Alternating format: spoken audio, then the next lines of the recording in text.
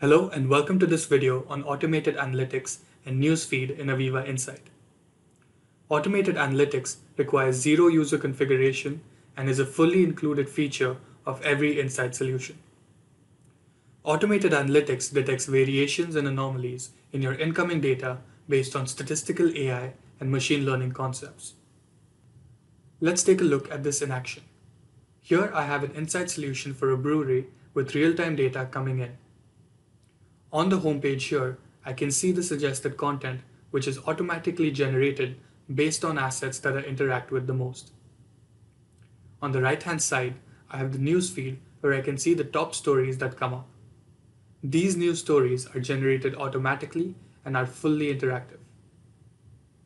Taking an example, here we have a newsfeed item that shows that lower than usual OEE for bottle line 002 was detected. The scatter plot shows the normal values as green dots and the anomaly detected in red dots. This can be a value insight to an emerging anomaly that you may not have been aware of unless you are actively analyzing the data already. Clicking on the arrow here also opens further information on this newsfeed item. It provides a summary of the anomaly in simple language and some background information on the tag, like its source and its measure.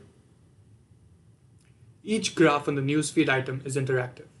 When you click on it, it opens up the Explore trend, where you can further analyze the anomaly and make decisions. The newsfeed item can be seen on the Explore trend for more context. Based on the information, you can like or dislike by clicking on the buttons to say if the information is useful or not. The newsfeed items are curated based on that feedback. If you like newsfeed stories, you will see similar types more frequently. If you dislike newsfeed stories, you will see similar types less frequently. Now let's look at a newsfeed item specific to an asset. To do that, we need to go into the assets and search for the asset. Let's take brewing as an example. Clicking on the search result opens the asset page for brewing. Here again, on the right-hand side, we can see the newsfeed items. The newsfeed items shown here would include brewing and all the assets in the hierarchy under brewing. So here, we would have newsfeed content coming in from brewing, brew kettle 100 and 200. You can scroll through all the newsfeed items to get an update on all the anomalies for your assets. Clicking on the More News button opens up an Asset News section where you can search and filter your news items. To filter news, you need to click on the Filter button and select your filter specifications. You can filter based on search, date range, type of news, or a combination of the three.